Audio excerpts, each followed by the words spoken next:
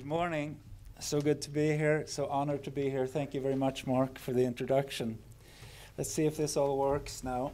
Reconciliation and international law. I thought I'd start out, though, with taking out the last issue of Time magazine, which I got in my mail yesterday, where Mikhail Gorbachev has written an article about the fall of the wall 30 years ago. That's why we're here. And one thing he writes is this. Let's see if I can do this without my glasses. In October 1989, that's Mikhail Gorbachev, I attended the festivities in East Berlin, marking the 40th anniversary of the GDR. As I stood on the rostrum, greeting the columns of participants in the parade, I felt almost physically the people's discontent. We knew that they had been carefully pre-selected, which made their behavior even more striking. They were chanting, "Perestroika, Gorbachev, help." I think it's interesting to look back at what Mikhail Gorbachev, who was maybe the number one player of them all, writes about what happens 30 years ago. And my topic today, reconciliation and international law, doesn't have a lot to do with that. But he was speaking a lot about politicians as a factor in making peace at that time, and about people, the people's role. And I am speaking today about two other factors in making peace from conflicts. That's reconciliation and international law. And the reason I, as a judge, as a lawyer, speak about this is that I have had the feeling many times, now I'm retired, but I've had the feeling many times that law, at least national law in my country, sort of counteracts the reconciliation that we really want as an end to conflicts. Sometimes law helps, but sometimes it counteracts. Take family law, for example, where parents fight for custody and contacts with the children. What you really want is a reconciliation where the parents agree on things so that the kids will have a good future with both their parents. But law sometimes counteracts that and makes it difficult for them to agree and to actually make life good for their children. And I was wondering, is it sometimes like that in international law too? So I've been looking a little bit at that, and the questions I'm asking myself, let's see if I can find this. Yeah. Is this. This is the reason I've chosen this topic, reconciliation and international law, because law sometimes counteracts reconciliation, I think, and sometimes supports it. And that may sound a little bit abstract to you, but let me give you a couple of examples of what I mean.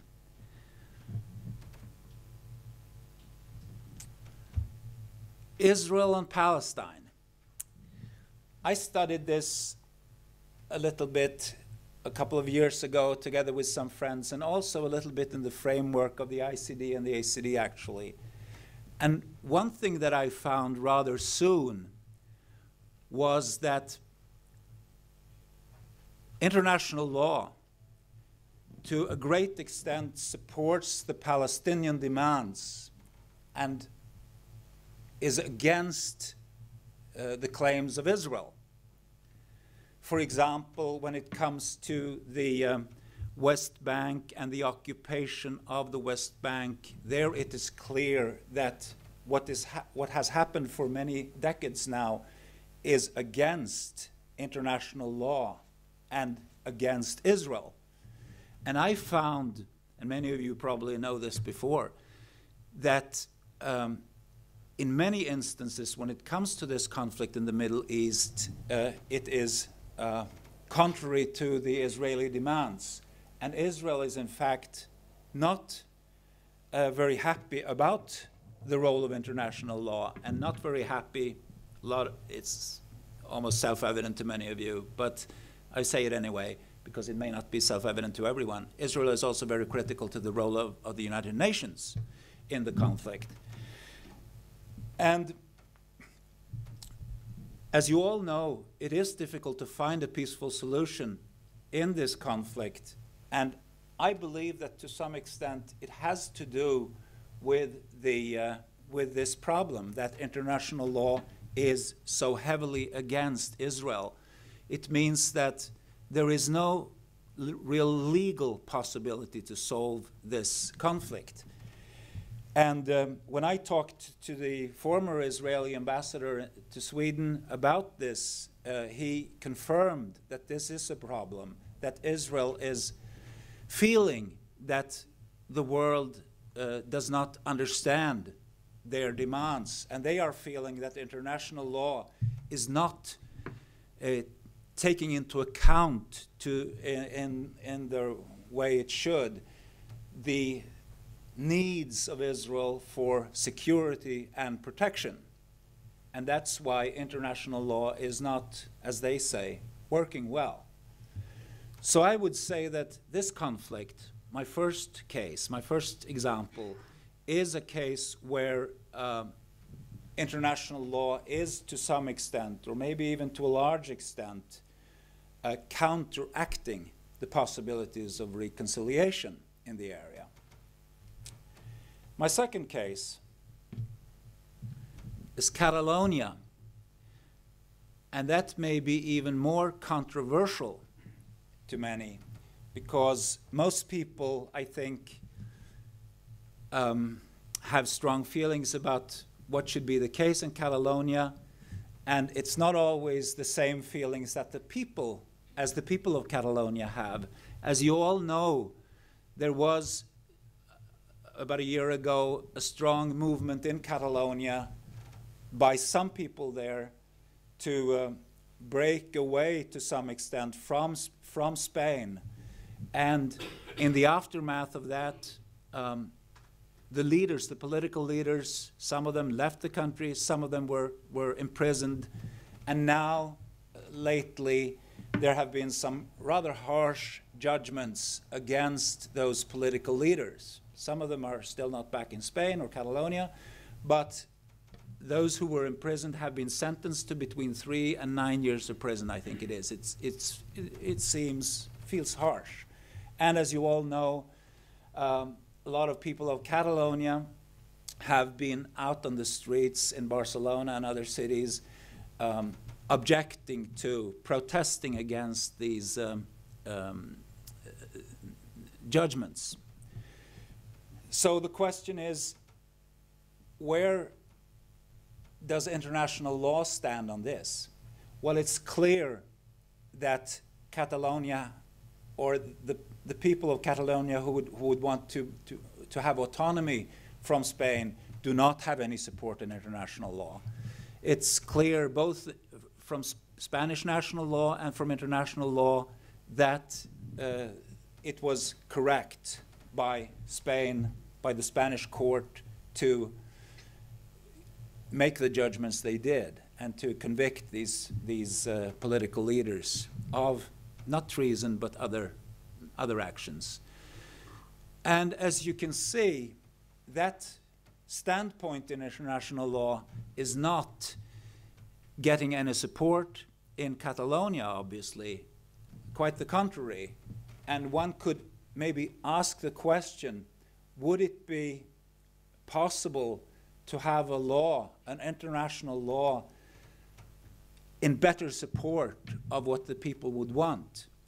Would it be possible to have an international law that would sort of meet the demands, the hopes, the wishes of a people that would like to be autonomous, or at least a little more autonomous from the mother country.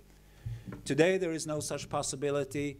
Would it be possible to move towards reconciliation by changing international law a little bit? I wrote some about that about a year ago when things were hot.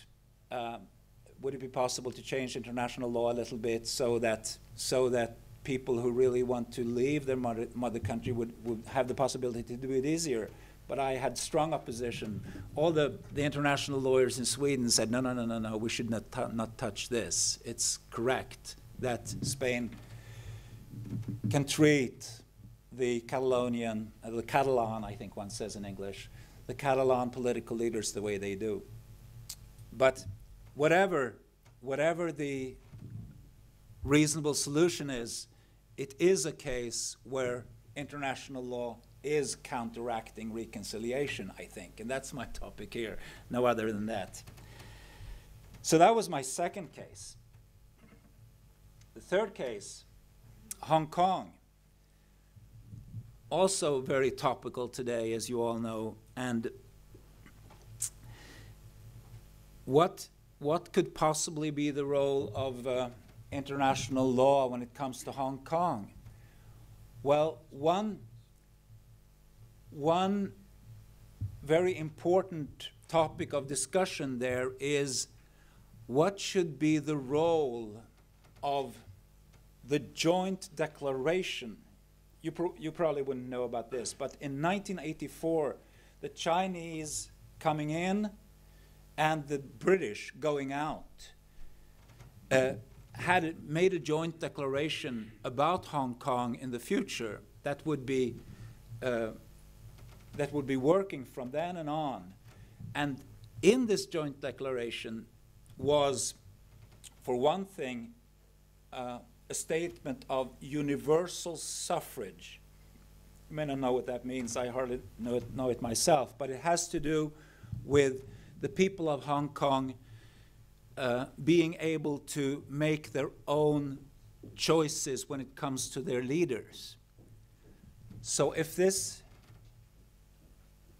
joint declaration stands, then the Hong Kong people will have a stronger position in choosing their own leaders.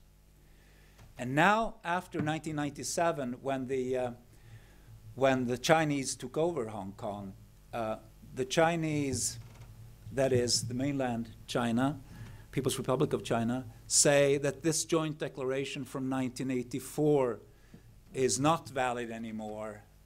It was only valid up to 1997. Now it is the Constitution of Hong Kong.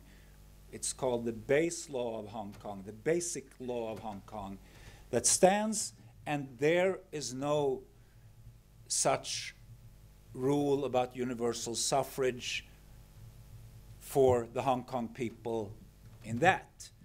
So an international law question is now, has the joint declaration still validity?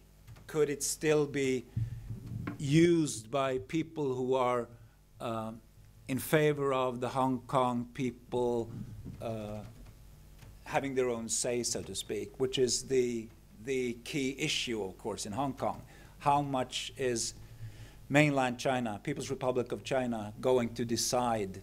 How much pressure are they going to put? How much force are they going to use in Hong Kong? And this international law issue, is the joint declaration standing or not, is therefore an important question in Hong Kong. And I believe that the Chinese leaders would be adhering to an international law analysis about this question. So if a correct and good international law analysis would say that the Chinese should abide by the joint declaration, then that would be good for Hong Kong. I'm not sure if I'm making myself clear, but here, this to me is an example where international law around Hong Kong could be a help for reconciliation, because it could help the people in Hong Kong to get their way to some extent. I listened to a lecture only a week ago in Stockholm by an American professor, resident of Hong Kong, speaking about this issue. And I asked him, what do you think will be the situation in Hong Kong 20 years ago? I mean, he was obviously an expert in Hong Kong and mainland China affairs. And he said, I have no idea whatsoever. It totally depends on what the leaders of China will decide. And it's impossible to know what they will be, how they will be thinking, and how harsh the leaders will be. Today, there's a tendency towards being strict. Maybe later there will be a new leader who will not be so strict. Whatever is the case and whatever is the answer, it's a really important issue to all of us, I think. What happens in Hong Kong is really a key issue for the world, for the global community in the next 20, 25 years. But I would state this is a case where international law supports the possibilities for reconciliation. May not be all clear why I'm thinking like that, but I hope I made myself fairly clear. Now this, the war against terrorism, is something which we all have to think about and which is very topical to all of us. And I tried to bring this up as a part of my speech because I think it's maybe the most important conflict that we have to deal with today. And the question is, does our war against terrorism, does that have anything to do with international law and the possibilities of reconciliation at all, or doesn't it? Well, to some extent, it does have to do with international law, because one very important issue is what is going to happen if one starts finding a possible solution for a peace, however that would look, but for some kind of peaceful solution between, say, the West and the very radical Islamists. How would we do in international law with all the crimes that have already been committed? You know that today it's really war in many ways. We saw it last week when the leader of the ISIS was killed. And how is this going to end? Is there a possible peaceful solution at all? And what does international law have to do with it? Well, international law would demand that the people, the terrorists, are brought to justice. The international law would not allow for a reconciliation where there is not justice for all the horrific terrorist crimes that have been committed. So the standpoint of international law is clear. We have to bring them to justice. So it's justice over peace, so to speak. Even if we want peace, we need justice. Justice over peace. And that would be one way of saying that law could maybe, in that respect at least, counteract reconciliation. Now I'm moving out towards a little, talking a little bit further about this, because I happened to read, not happened to read, but I read a book not long ago by the former leader of Pakistan. She was the prime minister in two periods. You know her, Benazir Bhutto. She wrote a book which was published in 2007 called Islam, Democracy and the West. 2007 was the same year as she was assassinated, after having come back to Pakistan to take part in the election at that time and to try to bring about, at least that's what she says in the book, to try to bring about democracy and to strengthen democracy in Pakistan. But she was almost murdered just when she came there, and she was assassinated a couple of months later I think it was in the beginning of December of 2007, and the book came out at the very end of 2007 or beginning of 2008, only about a month after she died. So she had the whole manuscript already written, and it's a very interesting book. I must say I'm a little bit impressed by Benazir Bhutto. I know not everyone liked her, but I think the book carries a lot of wisdom with it. And one thing she says at the end of the book is that the West needs to take some measures to be better understood in the Islamic world. And she brings up 4 different measures that she thinks that we in the West, if you allow me to say we in the West, I know not everyone is from the West here, but if you allow me to say that, because I'm from the West, that we should be taking. And the first one she mentions is to start a Marshall Plan. Will you all know what the Marshall Plan was? That was what came after the Second World War, and which helped Europe. It was an American initiative by a man named Marshall, of course, very, very well-known person, and it was bringing in a lot of money, financing into Europe, not the least Germany, to help and to make people think well of the US, I guess one would say also. And she says, Benazir Bhutto says that we should do this, the West, the rich West should do this to the Islamic world, to the Islamic states, because what we need is to show them that we have goodwill. We want you to feel equal to us. We don't want to run away. We don't want to just be trying to show you the way things should be run, but we want to be goodwill people with you.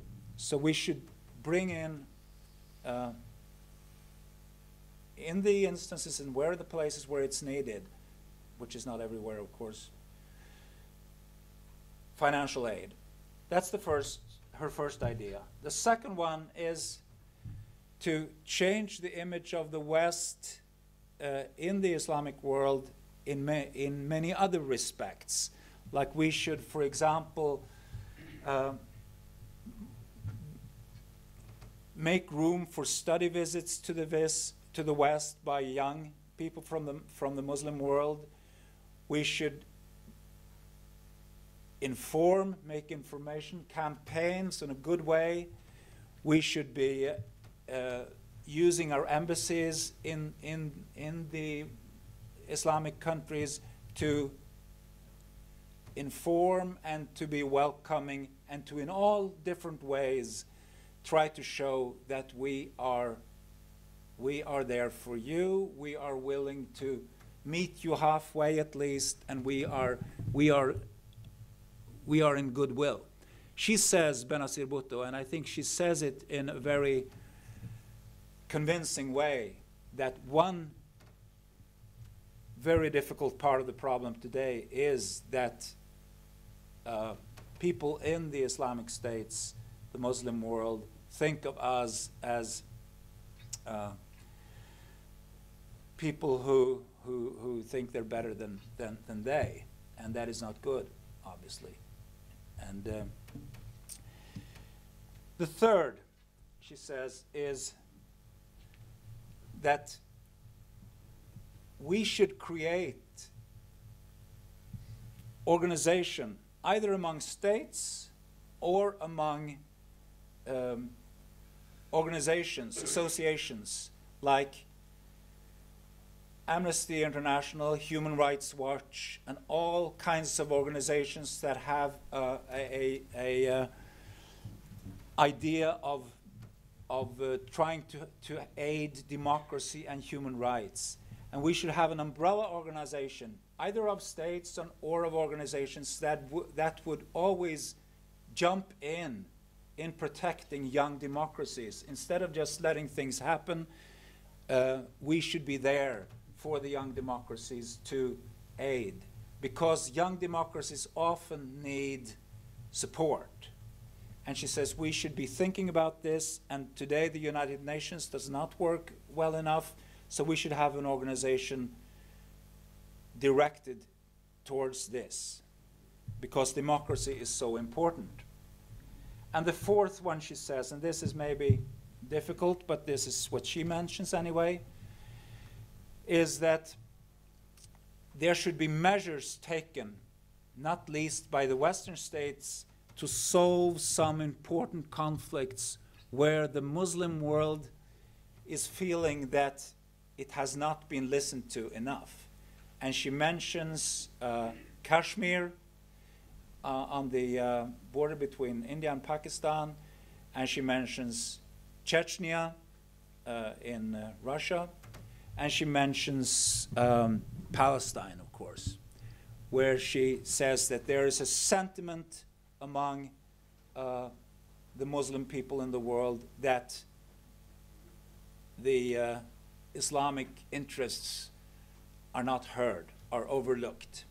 So we should, as a community, a global community, do all we could to try to solve those important conflicts.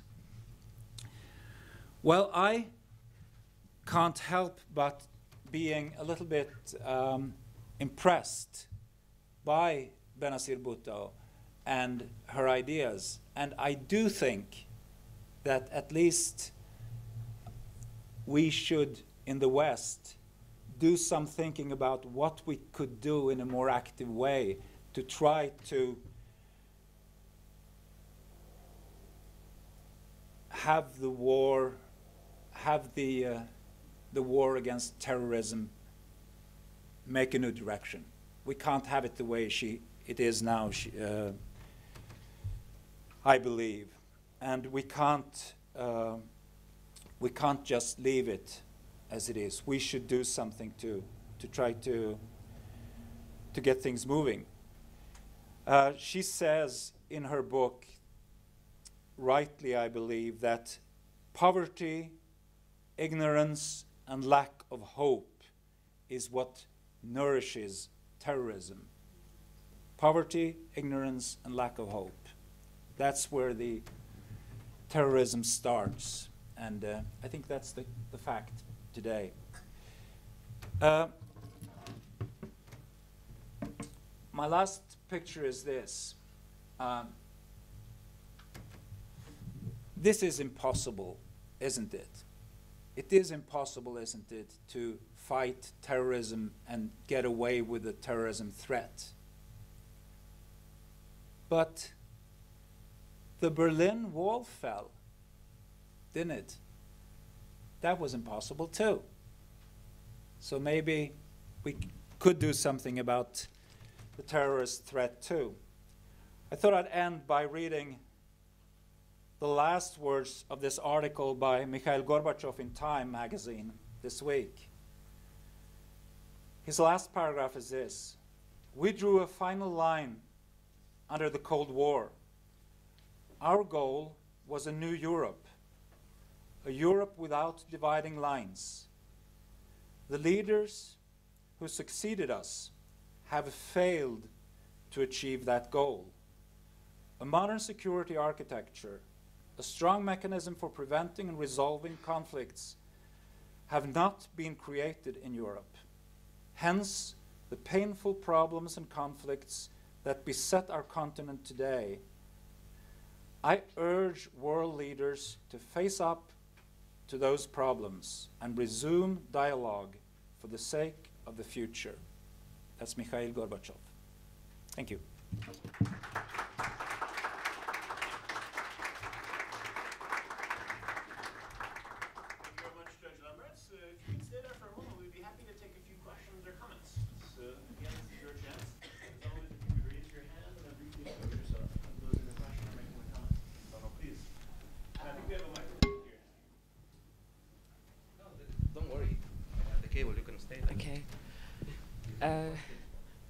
Thank you for your speech. I'm Laida, and I would like to ask you about the questions about, I think about your speech, you said protection of young democracies. And I think nowadays we have a problem such a, protection of young democracies is meddling with interior affairs. So what do you recommend of this thing? Protection of young democracies Is meddling with interior affairs, because it's confusing both two parts. So yeah. Well, it's Benazir Bhutto who says this, and I haven't thought it through. But it's obvious that when a democracy starts rising, which we saw and have seen in the last 5-10 years a couple of times, it's really vulnerable. And often it happens that dictatorship comes after, and there's no way at all for the young democracies to sort of stand up to dictatorship. I'm not going to take any examples here because it's going to be too provocative.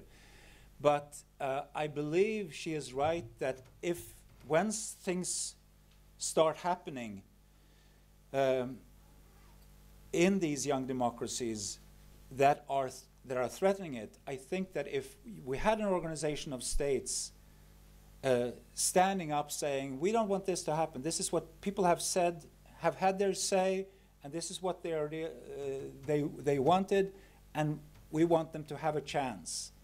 And if there was an organization consisting of, say, 10, 15 strong human rights organizations saying the same thing in media all over the world, give them a chance, don't mess with this, then I think that often that would play an important role, and that could be a factor to save the young democracies. I'm not sure if I'm answering your question correctly, but that's my reflections on it.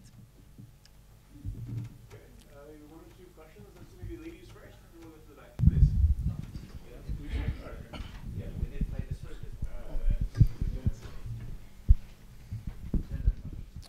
Sir, I'm sorry. What's the essence of international laws? To go back to the lady, if we have these young democracies and international laws are not helping and international organizations are not helping, why do we have them? Yeah. Well, that's a very good question. I really can't answer it because there is, as far as I can recollect now, no real mechanism in international law to protect young democracies from falling through dictatorship. There are statements saying that democracies need to be respected and should be respected, but if a dictator and the military starts acting against such a young democracy and young democracy movement, it's going to be impossible to adhere to international law. And as you know, international law, whatever it says, is not going to be protected when there is strong political and sometimes military interests in driving the young democracies out. There is no way today of protecting international law against those interests, and I think that's really the main problem, as I see it. The law may be there, which it isn't always, but even if it is there, it's not going to be taken into full account. I believe that we would need an global international force to protect international law, but that's so far away. But I think that's what we really need. That's so far away, though. Mr. Lambertz, there are many more questions, but I need to actually keep my role as moderator. We actually have to conclude, we're tight on time, but you're here for the next few days. So I would say during the lunch break, etc.,